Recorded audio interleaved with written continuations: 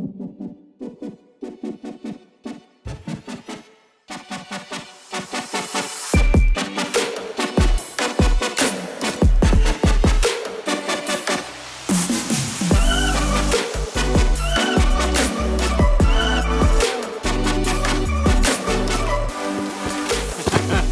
to killing it.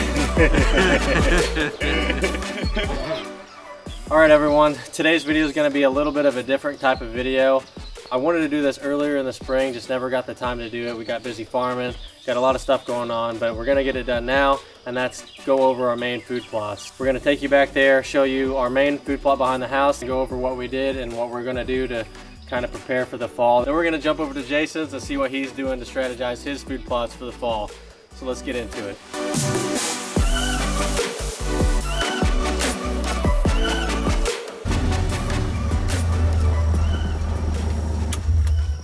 All right, here we are in the corn that we planted on April the 22nd. What we did was we rotate crops each year.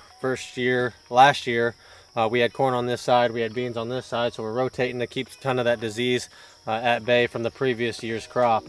And what we did here is we came in with anhydrous really early, pre-applied it, then came in with 200 pounds of DAP, 200 pounds of potash, and blanket spread this whole field. We worked that in with a tiller, worked it twice, came in, planted this corn, put down a residual, and then we waited till the corn plant got to about that V6 stage and came in, and we had some escapes of some water hemp and some mare's tails, some cockaburs. And cockaburs is one thing we've really had a struggle with in the years past, and we sprayed a mixture of Liberty and Roundup. And you really got to be careful with your hybrid of seed corn. You really got to pay attention to what's labeled on the bag to spray it. Some you can't spray it with Liberty and Roundup. This is a particular hybrid that we can spray with Liberty and Roundup. It's Pioneer's 1164. It's good stock strength. It's good drought. It's a shorter plant, so it doesn't need as much water to get that big year, because we're back here in the middle of the woods. We're kind of away from our ponds, can't really irrigate it. So we left this strip here to the blind. As you can see, we left about two rows out, and to get access, because once all these leaves fall off here of these trees, there's a holler on that ridge over there, and then there's another holler on this ridge over here that they really like to bed in.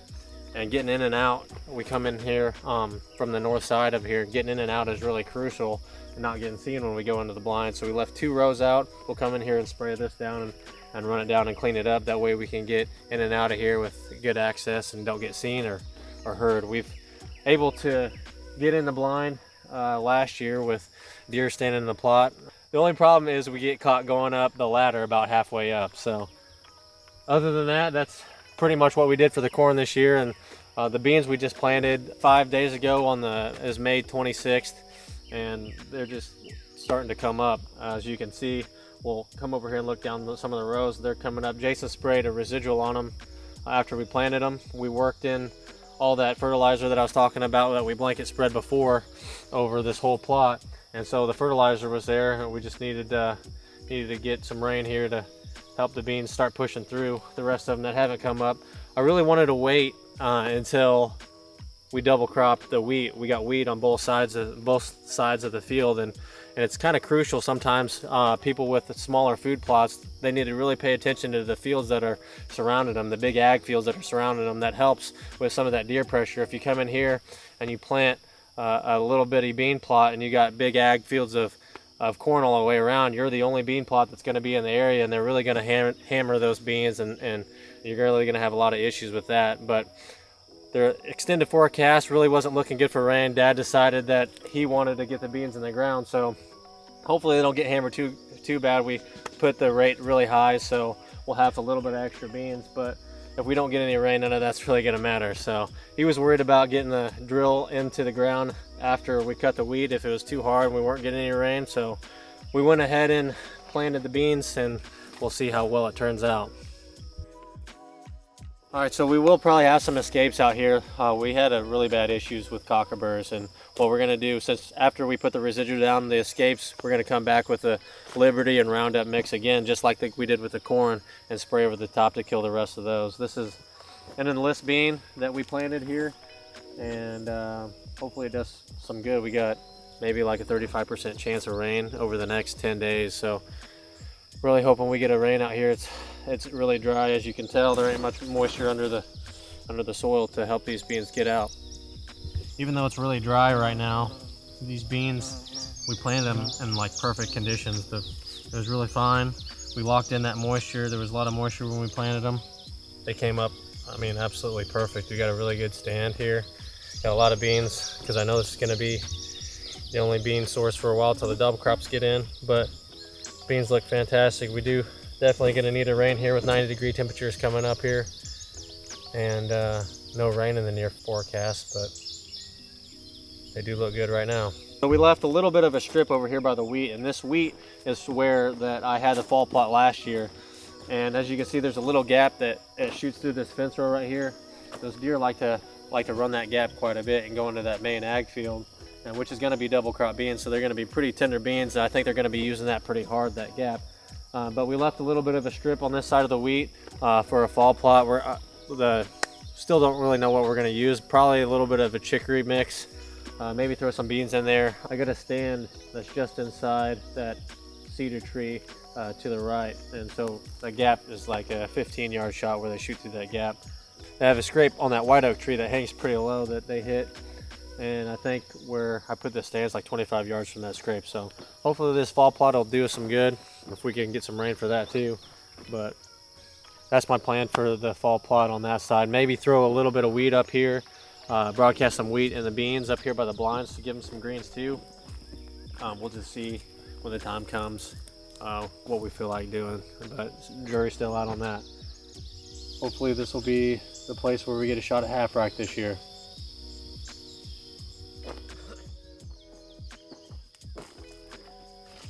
Oh, look at this. You can see where the anhydrous stop at the end of the boom. Come over here, come get this. So if you look here, we got really green corn right here, and these last two rows are like a lighter green. That's where the anhydrous boom didn't get over far enough. So you got really dark corn right here, and you got obviously lighter corn, which is lacking nitrogen.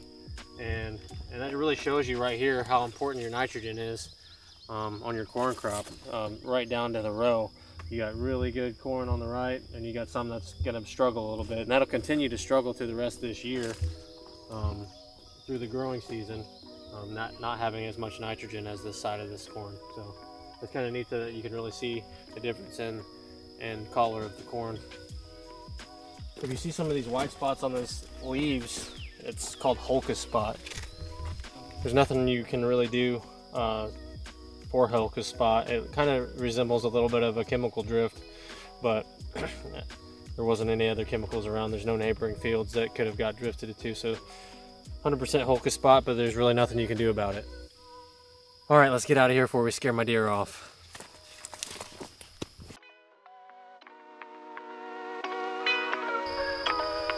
All right, guys, we're out here today. This is my home farm behind my house where I took my biggest buck of my life last year. Out here just kind of looking at stuff, kind of doing an update on the food plots and how things are progressing. This area here was all burnt off in March. It's a prairie grass mix. I planted prairie grass in there probably 6-7 years ago. I rotate every 2 years. I don't burn everything off. I just burn half. I have a fire break in, and you can always tell every year what's been burnt off. It comes back in much thicker, and it looks really good right now. Of course, right now we're really dry. Need some rain. That stuff usually get about 6-7 foot tall, and makes good bedding, good habitat. I'm sure there's some fawns out there somewhere, but anyway, we're the rest of this plot here around the border. This is forage sorghum. I put on about 150 units of nitrogen. I like using anhydrous. It stays in the ground better. I like it better than urea. I had to replant it. Just been replanted not that long ago. It's not very big. The chemical I use on it was we got a big rain on it right after we planted it, and it was not looking real good. It was kind of purple and looked like it was about dead. And so I ripped it out and redone it. Just barely had enough moisture to get it a stand, but it's coming in nice. The thing about this is it's like you have a food plot border, but basically it's like a 8 foot tall milo. So you got a border with food. The birds are just go crazy over this stuff, and the deer do as well. And the best part about this is the deer do not mess with any milo or sorghum products until the heads start to turn brown, which it's reached its maturity. So this is looking pretty good. I got a little border of beans here. I rotate my corn and beans every year, just like we do farming. That way you utilize the nitrogen that the beans put in the ground.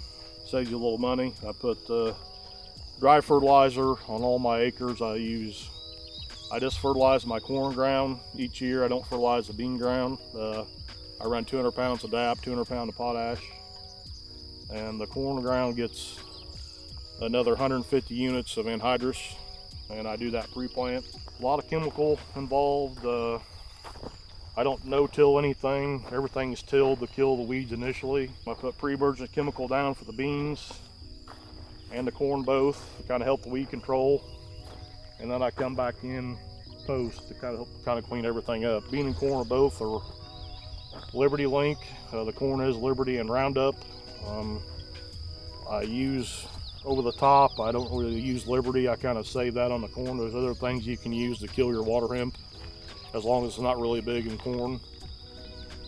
And you can scan down my corn rows, and I posted it. I spray everything with a foiler sprayer, so about the time the corn gets big enough where it's getting close to breaking off the foiler, that's when I spray it. And I got a little spray carry over my beans there where it smoked them, but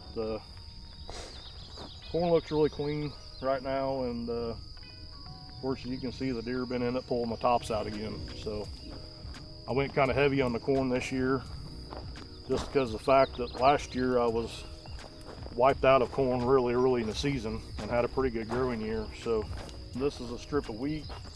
The deer were already in it.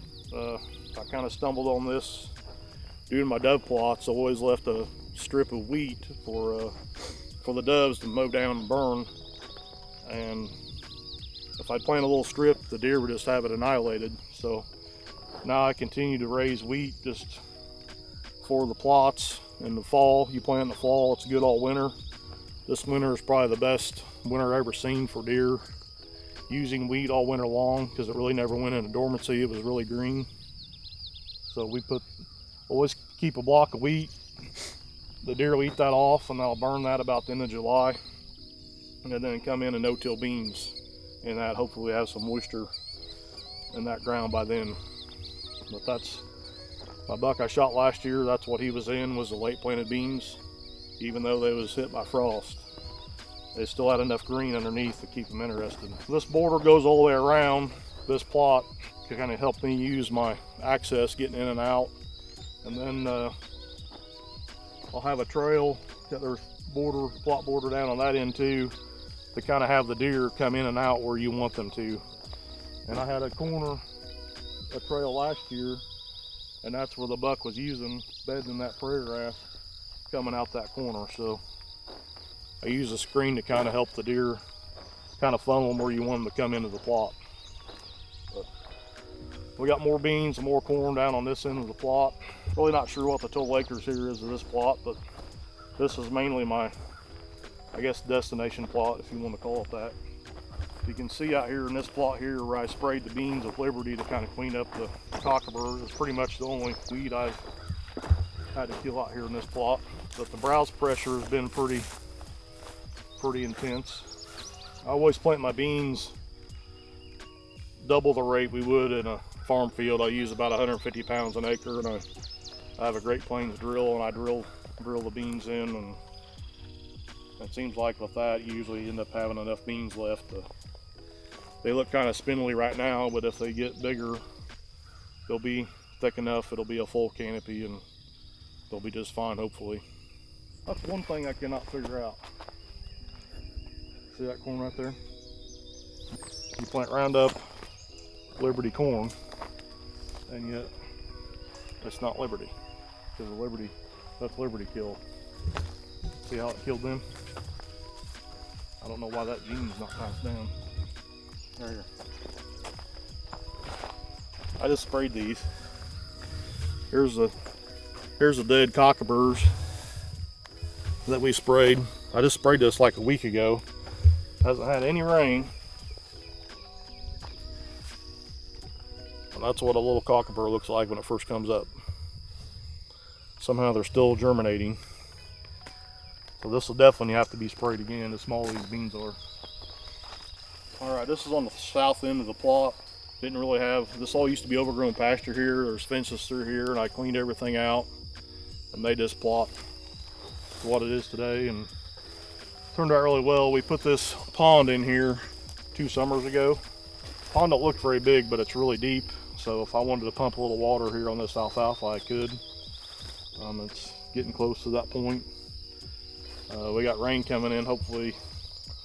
Had a little chance today, but it didn't amount to much. Maybe get more over the weekend. If not, I'm gonna at least try to water this alfalfa here one time. By putting this pond in, we just kind of funnel the deer to come right through here. Between here and the blind, you got a chip shot, and all that's overgrown pasture back there. This timber's been logged about 10 years ago.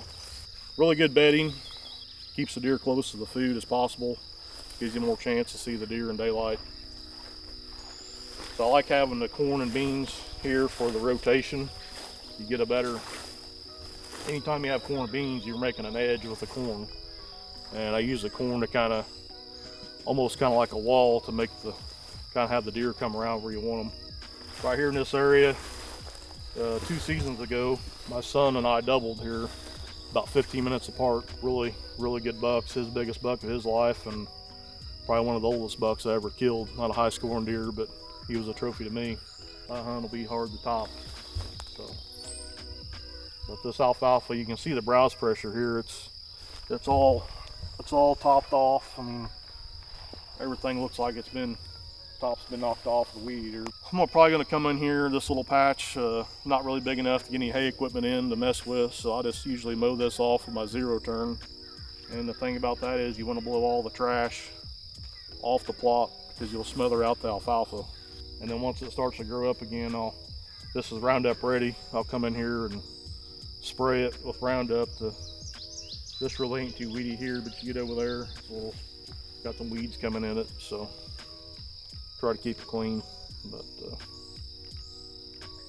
yeah, this alfalfa, it takes a lot of water. It's really dry, but it does better in dry conditions than a lot of crops because it has such a deep root system.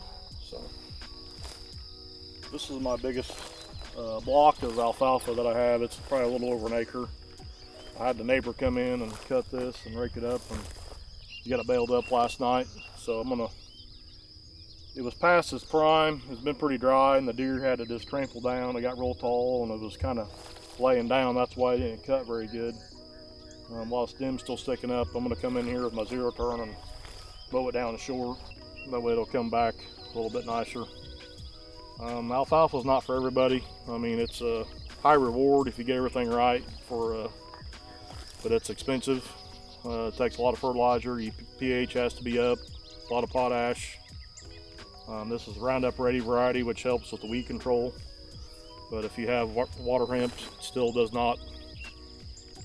Roundup, as everybody knows, does not kill water hemp. So other than grass and other weeds, everything else it works pretty decent on still in our area. You get later on in the summer and you get some timely rains, and you mow this off and get it about 6 inches tall, and there's nothing the deer really like better, probably, other than a small bean that's just come out of the ground. So last year, Big Brow was using this alfalfa regularly, and then where this corn is here, this is where I went in and planted beans in the wheat, late beans, where this corn patch is here. He come in from the north for whatever reason that night. We had him pattern coming in from the south but he definitely used my cut and my plot screen on both ends. He came in on the cut on that side, and he was using the cut over here on this far corner. But this alfalfa has been here for 5 years, so treated right and taken care of. It's expensive to plant. The Roundup stuff is about $8.50 a pound, and 25-pound seeding rate per acre. But the highlight is you don't have to plant it every year. It comes back, and also it greens up just as quick, if not a little faster than your clovers do. So it's the first attraction for a green food source.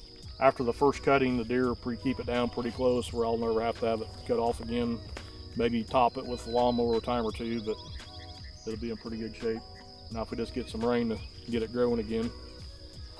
But you can see it's starting to come, even as dry as it is, it's starting to come back a little bit with some nice green, lush growth. For early season, it's that early October is always a good window if you get the right kind of weather. Last year, we had really good luck using the trailer blinds, and I only had one of them on a trailer last year, and Brandon had two on a trailer, and I killed both my bucks last year out of the trailer blinds. And so this winter I built 3 more, bought 3 trailers, put them on a trailer. For hunting early season, it's nice is to kind of move them around as where the hot spots are in the plot. I plan on having a blind over here in that plot screen. Plot screen's on the far east end of the plot, so I can come in. I got a mowed path with the prairie grass, come in the back door, and any kind of west wind, southwest, northwest, I'm good to hunt on this side of the plot. I don't have to worry about anything getting downwind. I got them beans out front and this alfalfa here, and then over here, I mean, it could, most of the time the deer